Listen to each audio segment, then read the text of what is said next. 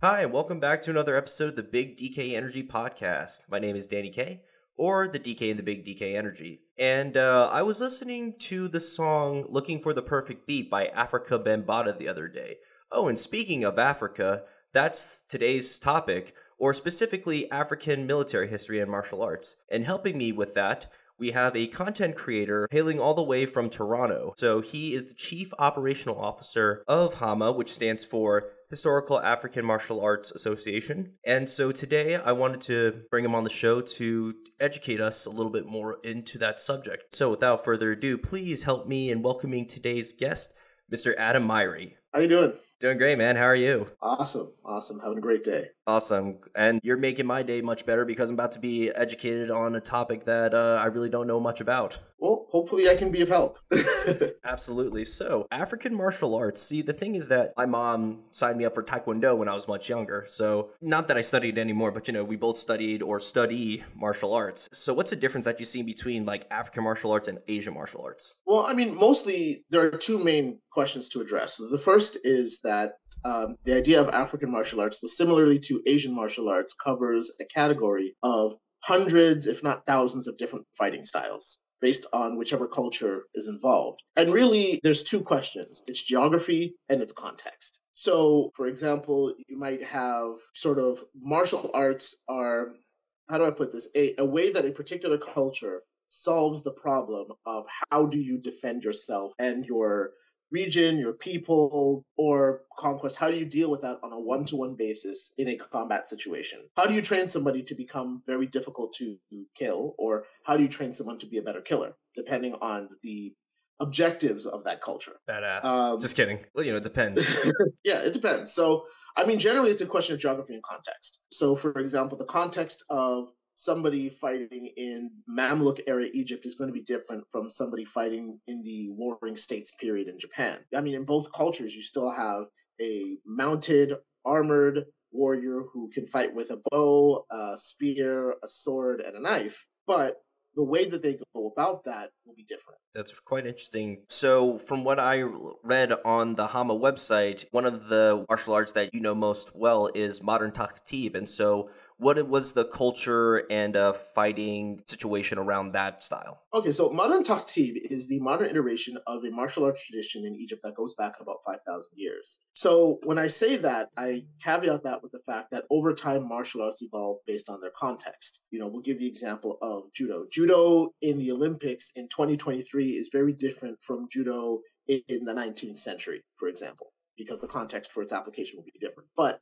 the culture that produced it and maintains it and carries the techniques over is basically the same. So Tahtiba, as an art, existed as far back as the Pharaonic period. The earliest example is about 5,000 years ago on the walls of the Albertine Acropolis. Now, in its origination, it was a method for training new recruits on how to become efficient on the battlefield in a short period of time. The three great disciplines that the average Egyptian soldier would be taught would be archery, wrestling, which is still practiced today in parts of Sudan, and stick fighting. And the general idea with the stick fighting was that you should be able to pick up any weapon about the same size as that stick and use it efficiently. Whether it is an axe, whether it is a club, whether it is a spear, the techniques should transfer over to any weapon about that size with slight modifications depending on what they put on the end of that stick.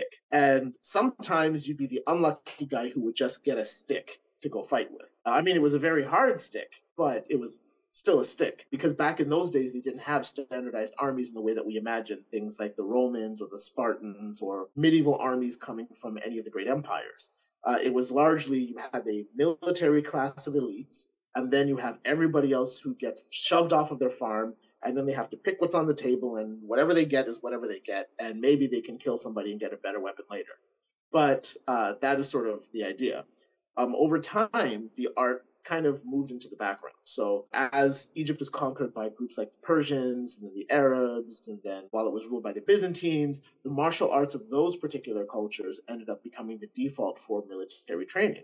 So Tahtiba as an art became a folk art. So that was something that the local indigenous Egyptian would practice and would learn, and they would carry that into whatever military career that they went into, but it was no longer part of the military training camps. There's some really great footage of Tahtiba in the early 1900s. So during World War One, some of the Egyptian Engineers Corps were actually playing Tahtiba in Paris. They were waiting for deployment.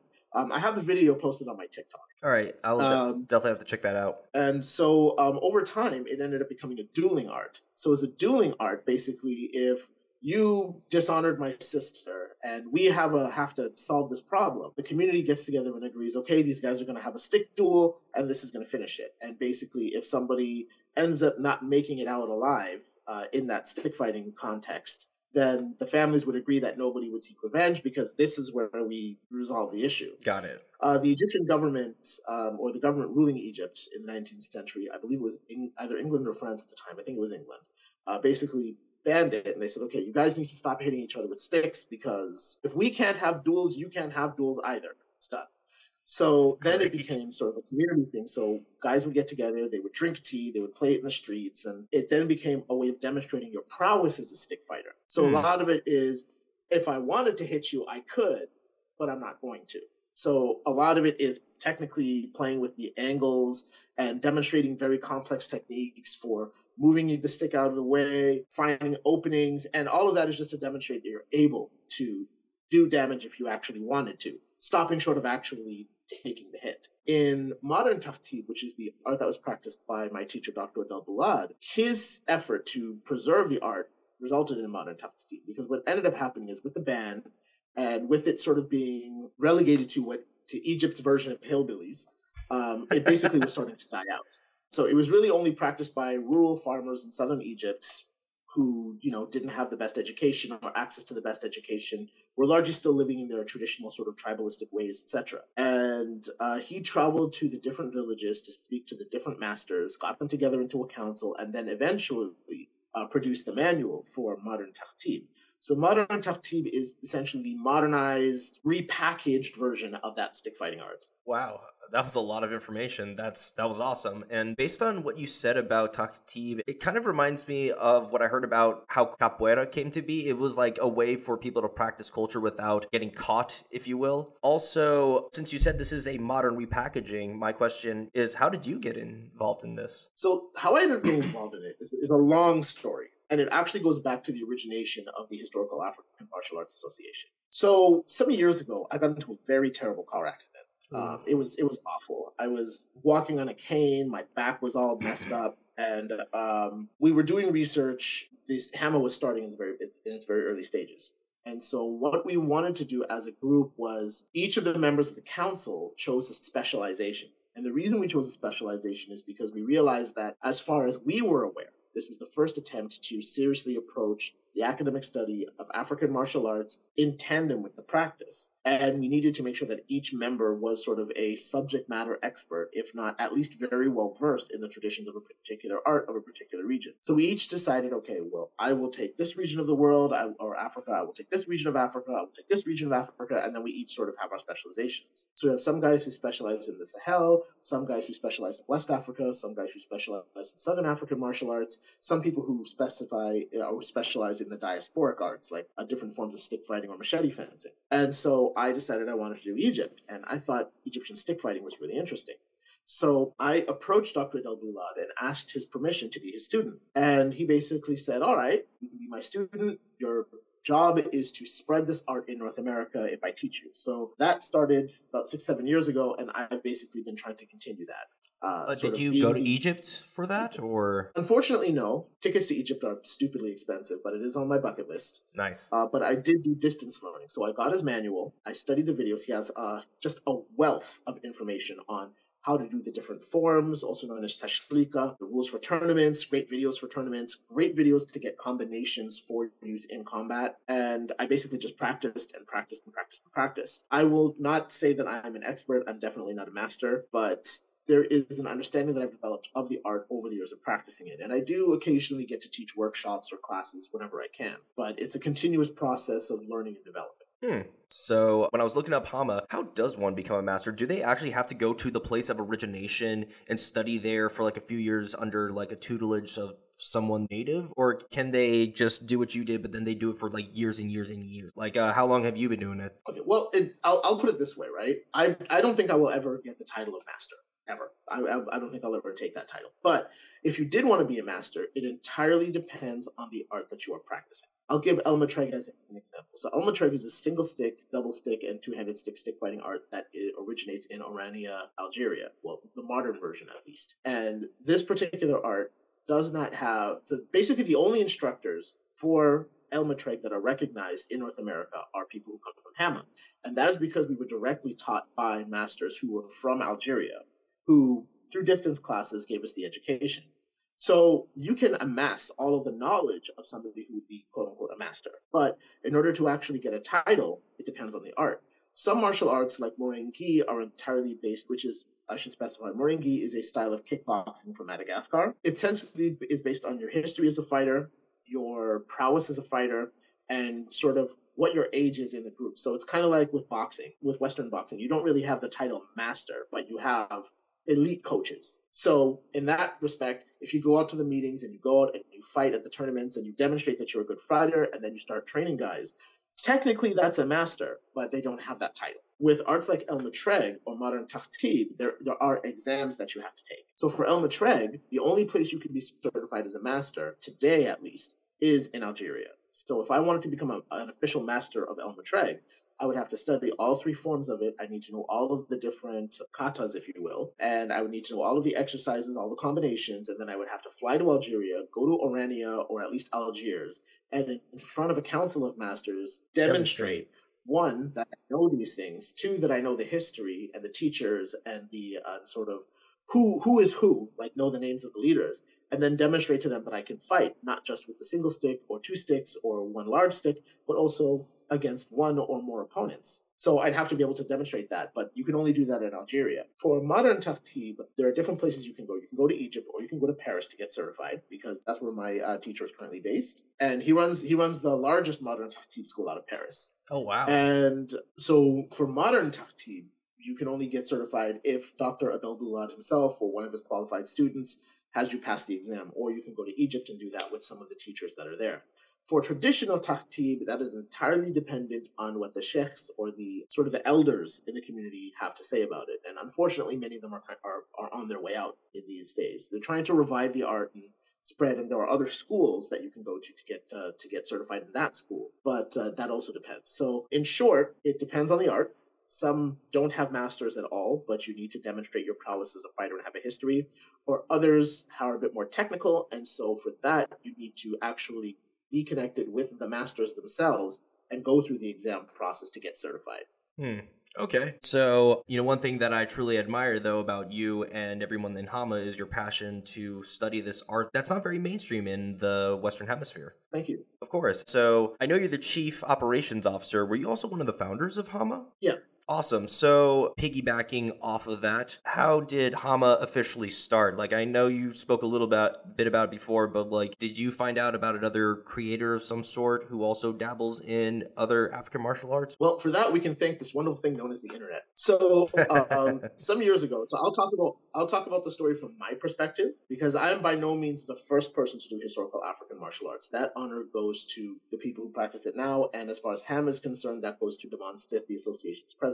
So some years ago, I was working on a book, and the book is sort of like a Game of Thrones-y idea, but it's based in Africa, or not in Africa, but based on African cultures, I should say. Nice. And so part of making that authentic is I needed to do the research on the weapons, the tactics, the cultures, and all of that. And so online, I ended up stumbling onto this guy named Damon Stith. So I was like, who is this guy? He's using all these African weapons. He's looking really good. He has, his research is solid. Everything he said, I was able to go and research it, and I was able to find sources that would back up the things that he would say. So I knew that he wasn't just some guy who was doing, Filipino martial arts in a dashiki and telling everybody it's African, which was another problem. That I'll get into that later. So essentially, we end up becoming friends on Facebook, and he launches this group on Facebook called HAMAA, so just single A, so HAMA, for historical African martial arts. And this was a piggyback on the idea of historical European martial arts, which is a movement that had started about 20 years prior to HAMAA. And that movement was to review the medieval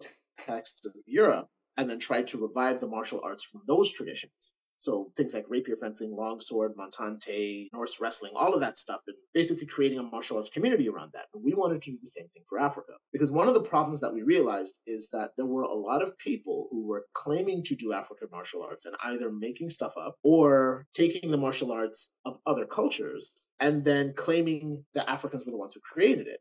And that poses a few problems. The first problem is there is an issue of scholarship. So if somebody's just making something up, and it's not wrong if somebody wants to make their own martial art, as long as that martial art they're intellectually honest about what they are doing. Because there are, for example, martial arts there's one from Suriname by this individual whose name escapes me, but he's very honest. His martial art is his martial art.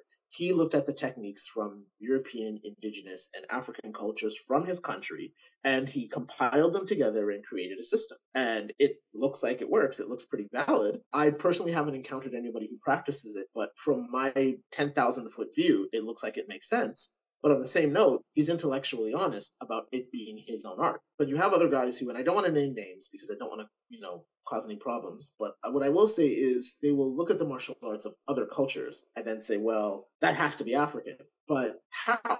What's the research? What's the background for it? And there was nobody to fact check any of that. And that's what happens when you have a lot of people who are fairly ignorant about a topic and just kind of spitballing, saying whatever they can say, right? So what we decided to do is create this hub. So the goal of the hub was to be a center where practitioners, enthusiasts, researchers, and experts can all come together and create this environment where we can share information from our various traditions, we can share essays and papers and books and sources, videotape our content, help people train so that you can go in there and actually get all of this information. And in that respect, we've been able to create this positive, healthy environment that allows people to express themselves and learn in as non-toxic an environment as we can possibly create. And so we decided beyond that we didn't want to just be a face. We wanted to do more. So that's when we started hosting events. We started doing conferences, holding tournaments, running classes, like and the workshops, gathering, and all of those things together. And so I contacted. Pardon? I said like the gathering? Yes, exactly, like the gathering. Yeah, so basically Damon had some friends and I had some friends and we all got together and we started this organization and made it official and gave everybody positions and jobs, and here we are now 6 years later. I think your mission is a beautiful thing, especially since, as we were talking before, I think it's great that there is another entity that is willing to show more of history, more than what we're given, if that makes sense. Thank you. Thank you so much. Of course. So one thing that I also saw looking at the website is there's this thing called the Mamluk Project. One, could you expound on that? And two, kind of piggybacking off of that, what were some of your favorite cultures to research? Okay, so we'll start with what is the Mamluk Project. So the Mamluk Project is a project that was started by HAMAA in about 2018. And this was to have a complete military martial arts manual translated from the medieval period to English to make it accessible to a Western audience. There are a couple of other ones. There's the Sword of the Valiant that is from medieval Andalusia, but this will be the first one that is from African soil. The book that we're translating is called Kitab al-Maskhun Jami al-Funun, which in English basically means the compendium that encompasses all arts. And the person who wrote it is by a guy by this name of Bin Khazam. And it's basically a military manual for people who are training Mamluks, who were Egypt's knights. So they would be the equivalent of a medieval knight or a samurai, but Africa, because they would be trained in all of the same disciplines and they would be using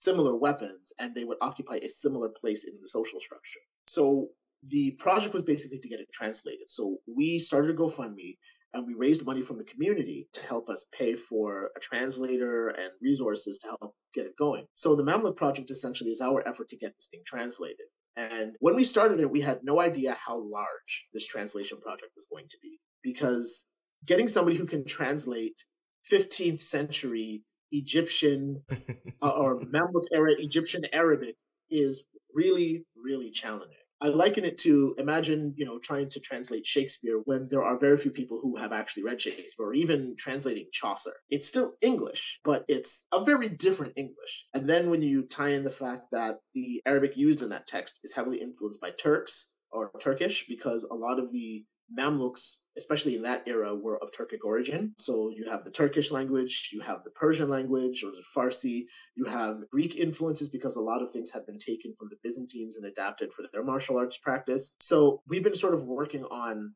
translating this and making it an accessible, free English language text for everybody to be able to read through. As we go through, we keep finding new things, and which ends up delaying the process of the project, but there's just so much going into getting this project translated or getting this done. So that's the answer to your first question.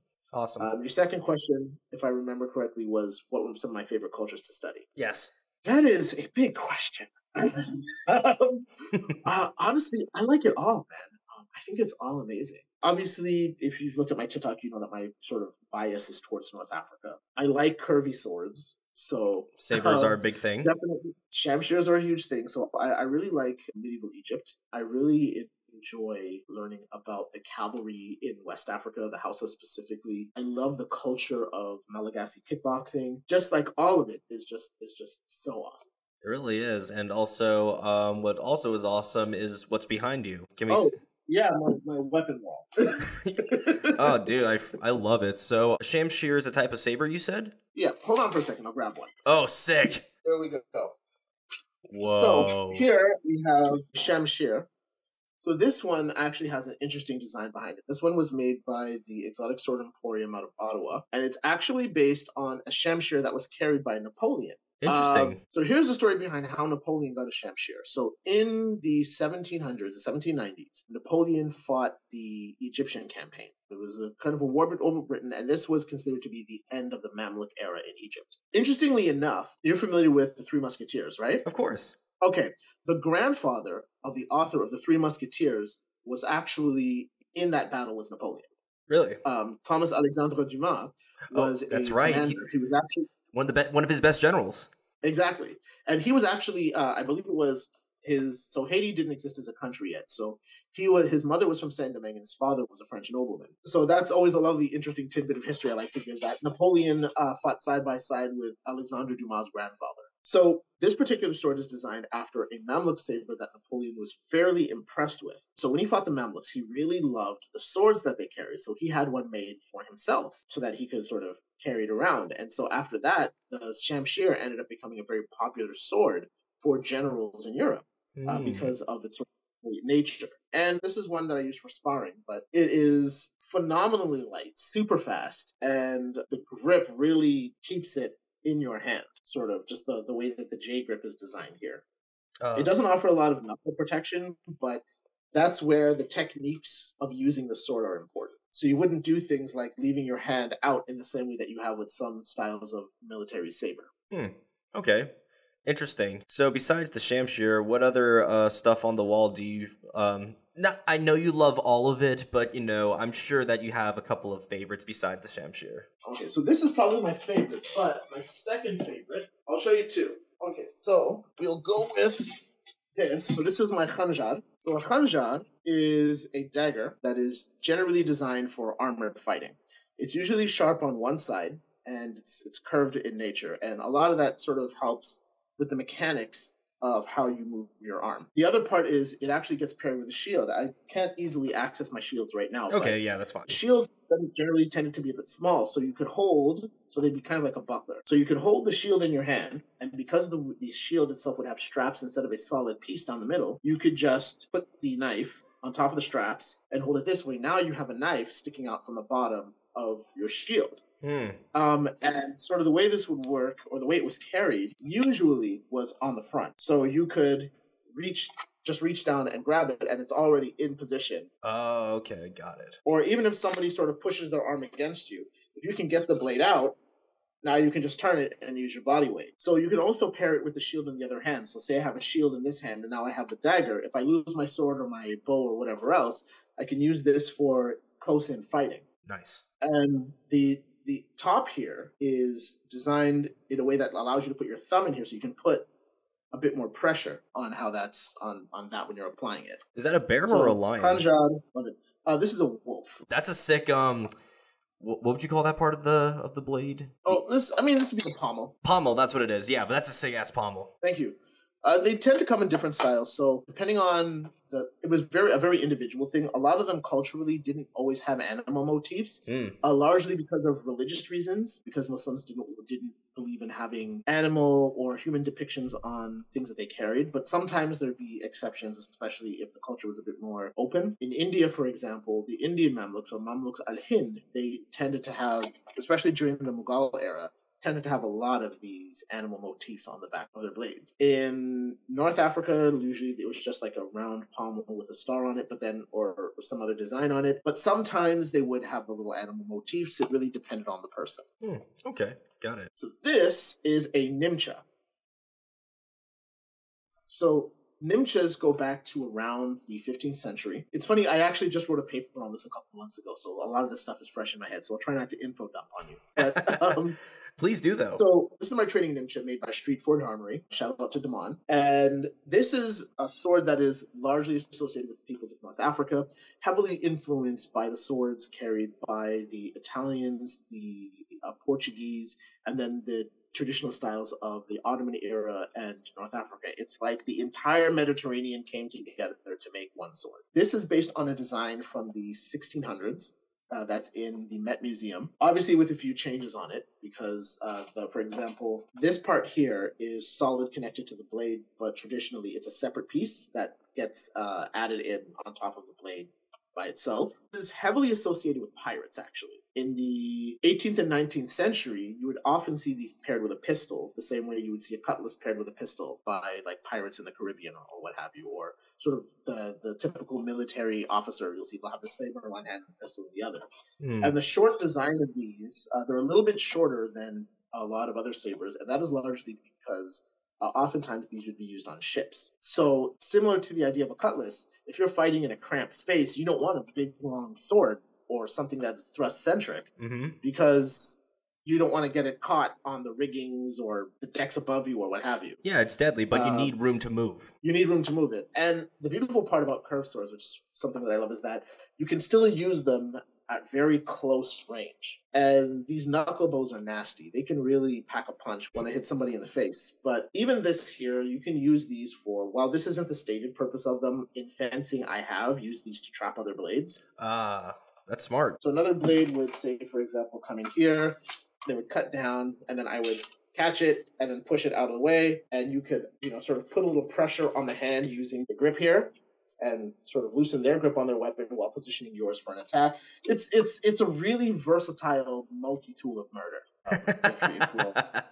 That's a funny way of putting it. Multi-tool of murder. But yeah, so in short, though, the origins of the sword is from Morocco. And so you'll see a lot of art depicting these guys, especially different members of the noble classes who get their portraits done will often have a nimcha on their hip. Awesome. So actually, one thing that I realized about curved swords is that they're usually used by cavalrymen. So another thing that I totally forgot to mention is the fact that you but you study North African knighthood, if that makes sense? Or is that, I forgot how you described it to me. Yes, so it's called furusiya. So furusiya is the general term for the martial arts practiced by a feris, which in Arabic means a knight. So it's like the knightly arts of North Africa. So that would be what we would call it, furusiya. It'd be the same thing like if somebody was studying the knightly arts of say, medieval France or the samurai arts of Japan. That encompasses a lot of different weapons and empty-handed techniques that compile together to create the fighting discipline of a person who would be in that particular class. Got it. Did you have to learn how to ride a horse at all? Because when I think cavalry, I think horse. Yeah, I do not have access to a horse. So everything I've had to do, I've had to adapt it to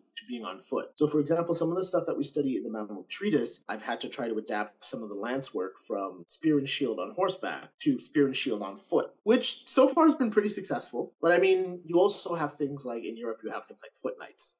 Right? So generally just sort of learning those things. So even though I'm not doing the horse stuff, I'm trying to learn all of the other things that are associated with it until maybe one day I can actually get a horse. And then, or maybe even a donkey. If I can get a donkey, that'd be fine too. I mean, I think they'd be effective in battle because, they would ride you in and then bite anything. So yeah. Well, I mean, knowing donkeys, they probably just dump you and leave you there. Yeah. So. At least it tried. So actually one question that I've come to mind is Europe has chivalry. I'm sorry, what was it called again? Furusiyah? Furusiya. Is that also like the Arabic version of chivalry, or what kind of code of laws or ethics do they go by? It's essentially the same thing. I mean, in the romantic sense. Interestingly enough, sort of the romantic idea we have of the knight actually comes from the Middle East. There was a man by the name of Antara bin Shaddad who lived in the years, so he was active as a knight in the years that the Prophet Muhammad, if you're Muslim, you call him Prophet Muhammad, was a child. They call him the father of all knights. They've made several movies about his life, but I would love to see one made in English. But essentially, he embodied all of the qualities that you would expect a knight to embody. He was brave. He fought with all the weapons that a knight would fight with. You know, the swords, the spears, the bows. He's often depicted with all of those weapons. And he was the whole protecting the honor of women, defender of the people, that whole idea of chivalry. So for somebody to call himself a knight or a fetis would be to abide by a code of honor similar to that of Antara bin Shaddad. Okay. Is there a certain term for that, or is it just Furusiyah. Furusiya? Okay, awesome. Yeah. Well, Adam, I knew I was going to be excited for today's talk, but now that it actually happened, I'm so glad that it did. So I know you got a big audience on TikTok, but I'm so honored that you at least found some time to reply to my message and we could get this set up. And so even though that we found out about, what you're knowledgeable about, we're now about to go into my favorite part of any big DK Energy episode, which is the bonus question round. So it's 10 questions that I wrote for you that are fun but are still appropriate enough that you'll still have an audience afterwards. So, are you ready? Let's do it. Excellent. All right, so let me just pull them up real quick. So, question number 1. You're given a pass to time travel to interview and study tutelage under 3 generals in history without affecting the current timeline. Who are they, and what's one thing you want to learn from each one specifically? Ooh, okay. Number 1, Hannibal Barca. Hannibal Barca because he was a master at doing 2 things. 1, he was very good at making the most out of a bad situation in terms of just being able to take a smaller force and defeat a larger force in a time when numbers usually won the day. And 2, his ability to take so many different groups of people who don't even speak the same language and have them work together as a cohesive unit. So that's what I would ask Hannibal Barca for. Another one would be Toussaint Louverture. Toussaint Louverture, the liberator of Haiti. I would want to know sort of how he was able to train sort of a group of people who weren't really given the opportunities for the most part, because there were black soldiers in Haiti, turn them into such an effective fighting force that they could defeat the French, the Spanish, and the British at their own game on the battlefield. So definitely that would be somebody that I would love to study. The last person I would love to interview and learn from would be Shaka Zulu. Shaka Zulu, not just because he's a super famous guy, but because he turned a relatively insignificant small tribe into an empire in less than a decade, and how he was able to take warfare from just being sort of a ceremonial endeavor to this absolute steamroller of conquest. So learning how he was able to basically change people from being pacified pastoralists into just this massive empire. And if I'm correct, his strategy was called like Beast of the Horn? Yeah, it was called the Horns of the Bull. That's what I meant. Yeah. It doesn't translate well to English, but essentially it's either Horns of the Bull or the Bull's horns with the chested horns. But yeah, it's basically your typical double envelopment technique. Okay, got it. And also, because I'm thinking that area, if you want to do Khalid ibn Walid, or I forgot the full name, if you want to have him as a 4th, I will allow it because that guy's badass. Yeah. Khalid ibn Walid, yes, please. Put him on my list. Okay, in that case, yes, he is allowed. I will grant it. Question number 2. Dream vacation and itinerary. There's so many places I want to go. Can I do 2 places? Yes. Okay, so the first place for me would probably be a combination of Morocco and southern Spain, like in the same week. Mm-hmm.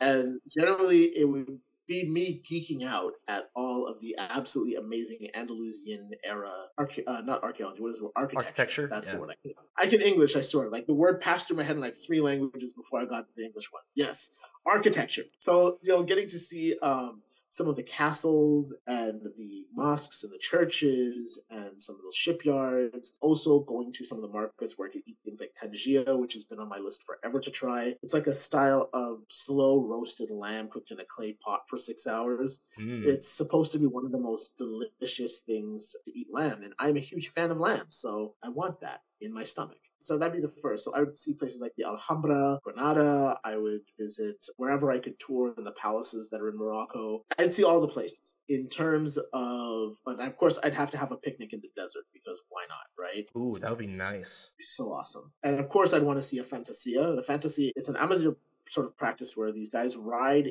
in a perfect line in their horses and fire a blunderbuss all at the same time. It's like a military exercise. Horses and guns, and did I mention horses and guns? Because that's the thing.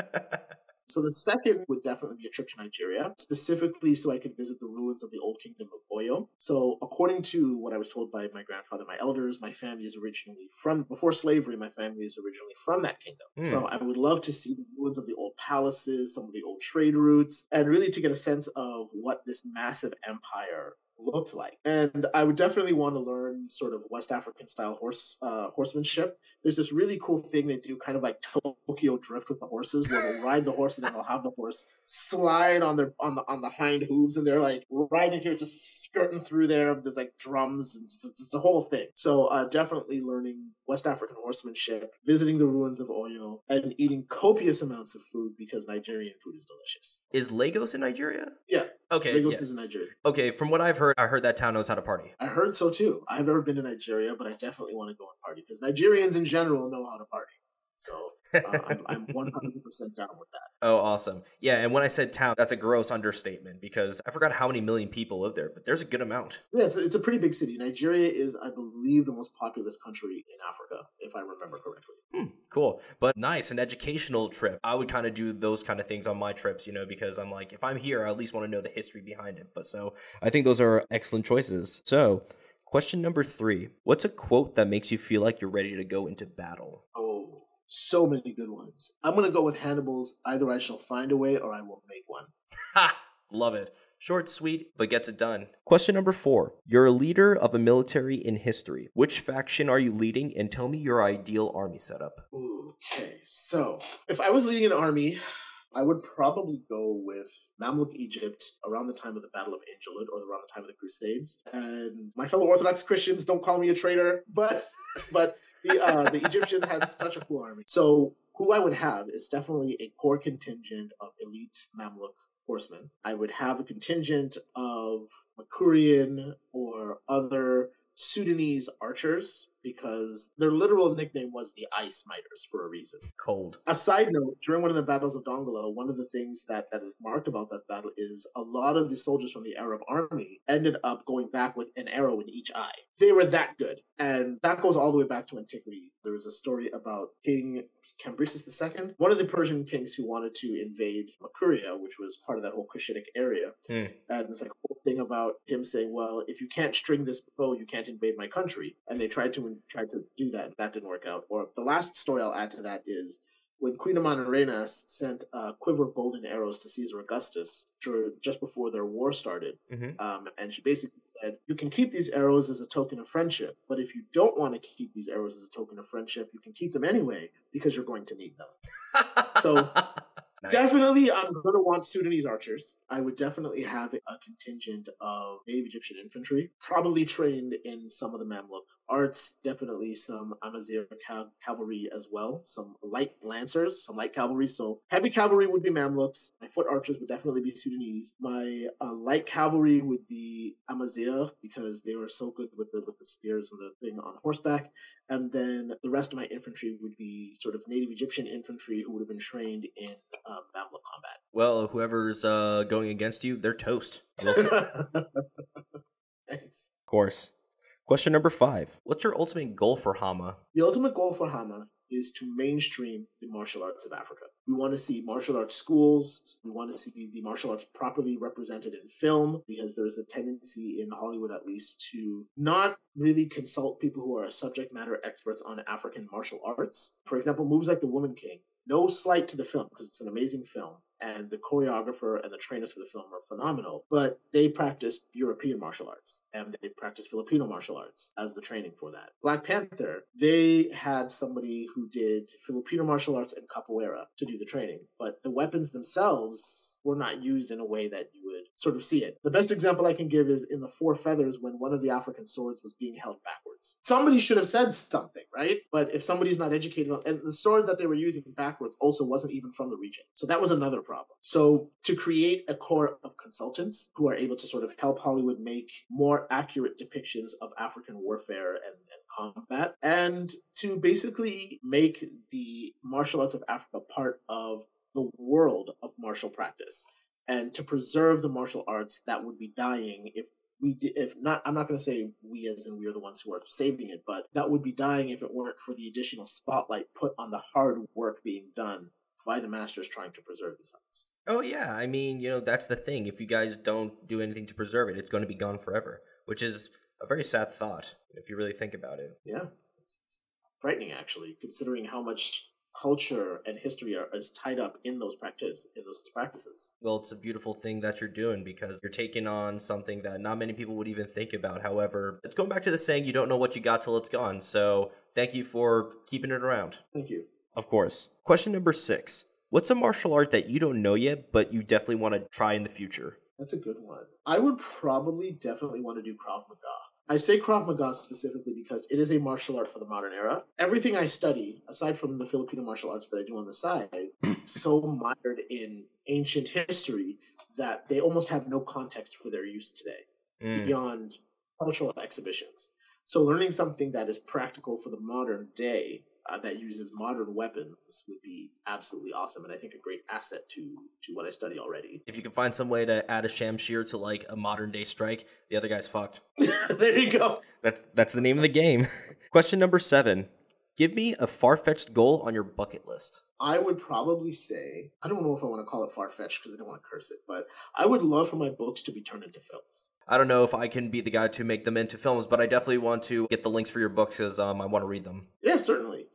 I'll send you that information, but if you're looking for my book, what I currently have published is the first in a 6-part series I'm writing. It's called Songs of the Sunia, Tales from the Sands of Time, Volume 1. And it's based on that sort of Game of Thrones universe I was telling you about before. And the way that the series kind of works is you follow a culture or a community through about 13,000 years of their history, watching the entire culture develop from the Stone Age all the way to that world's version of the 10th century.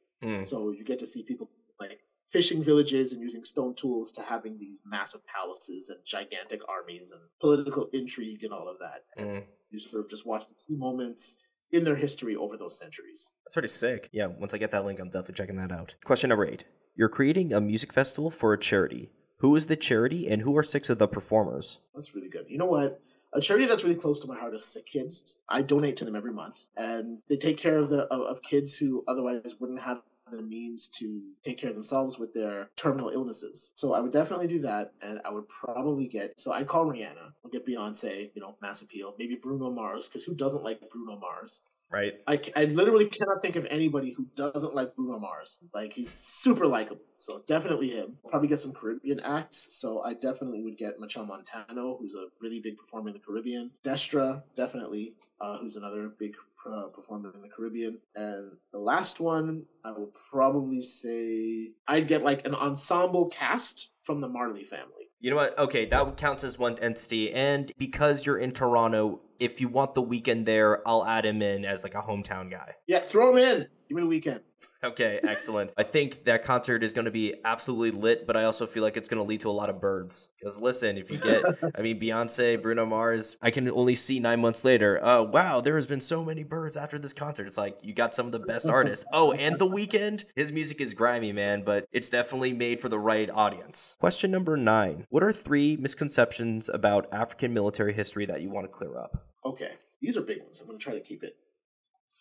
So I think the first is that African nations did not have effective militaries. Oftentimes people look at colonization as proof positive that these martial arts and military systems didn't work. But one of the things that we have to understand about martial arts and military history is that the ability to fight is only half the battle. Politics, resources, access to manpower. These are all other things that impact whether or not a nation is able to fight off another nation, or even things like political intrigue. You have, for example, the whole idea of like the scramble for Africa, where much of the scramble for Africa, the colonization of that period, was not done on the battlefield, it was done on paper. I'll explain. So say, for example, I'm coming from, and actually, perfect example, the war between Italy and Ethiopia in the 1890s. So a common practice would be, if I come to your country and I want to sign a trade agreement with you, I'm going to have two contracts, one written in your language and one written in mine, assuming that literacy is something that's important to your culture, because a lot of cultures are oral cultures or symbolic cultures, right? But assuming your culture can read and write, I'll have a contract. Now, the contract that you sign that you can understand that is in your language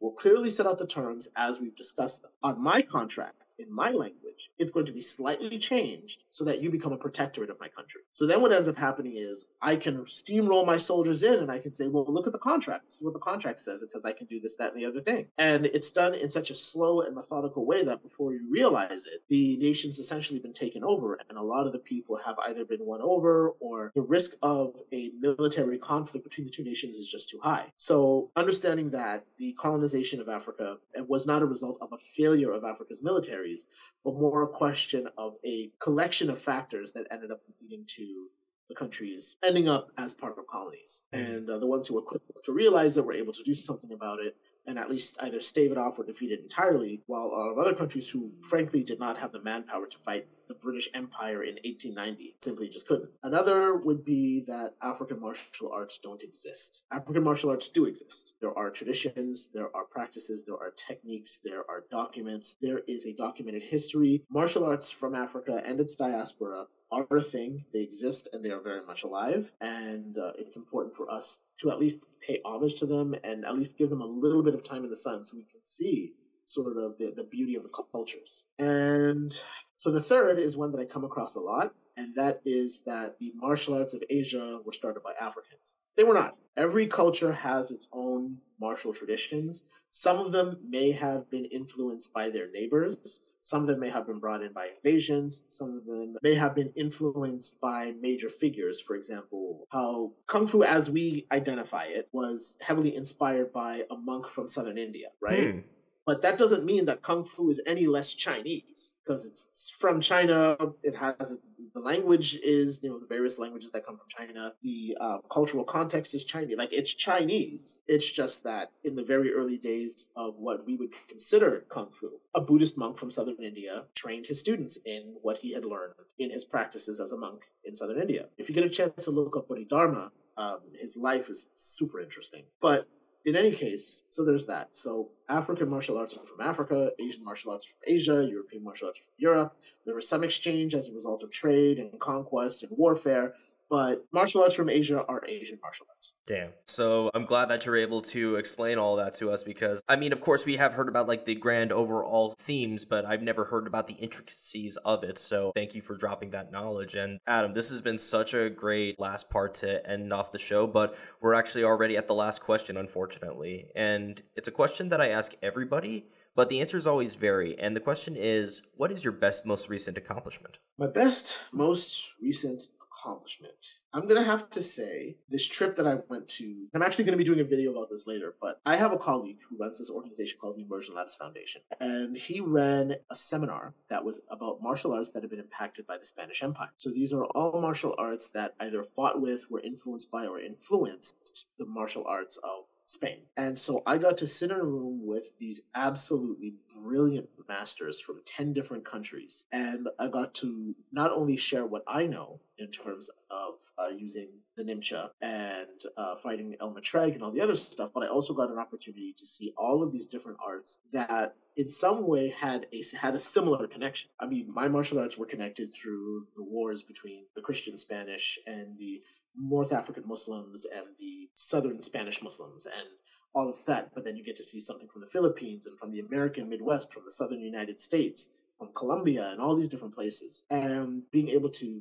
get there and share my knowledge and write the paper that I wrote about this very subject for this organization is a real feather in its cap for me. I'm glad that you were able to experience all that and kind of get to see the fruit of your labor being realized, if you will. Thank you. Of course, man. I just want to say thank you for teaching me a lot about a subject that I really did not know before. I mean, African martial art history. I would have never have thought to even think about that, but yet here we are. And so, Adam, I know you're a busy guy, and thank you so much for joining us. Thank you for having me, Danny. I really appreciate it, and all success to your podcast. I appreciate it. So, Adam, for educating my audience about historical African martial arts, that's why I think you, Adam Myrie, have big DK energy.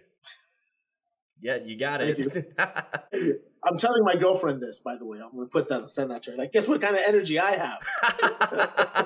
Good. Please tell her that. But anyway, folks, we're going to put all of his links in the description box below, especially to HAMAA, his TikTok. And Adam, before we head out, is there anything that you want to say or promote? Yes. So on May 27th in Toronto, HAMAA, Maryland Kundesfechten, the Toronto Fencing Academy, and Beit al-Assad are getting together to have an event called Day of the Saber. And essentially, we're taking the saber systems from 4 different countries, from Central Europe, so Austria, from England, and from North Africa, so specifically the Amazigh, and from Persia. And it'll be a class of saber fencing classes from those different places. So we'll be covering everything from Olympic fencing, Hessian saber, and all of that stuff in one big event where we bring the different saber fencing communities together over the different ways we can all use curvy, choppy boys. Awesome. Dang, if I had a saber, I would join too, but I kind of don't got one on me. It's all books. Nothing cool. But Adam, thank you again for joining the show, and that is all. I'm Danny K of the Big DK Energy Podcast, and we're signing off. Thank you.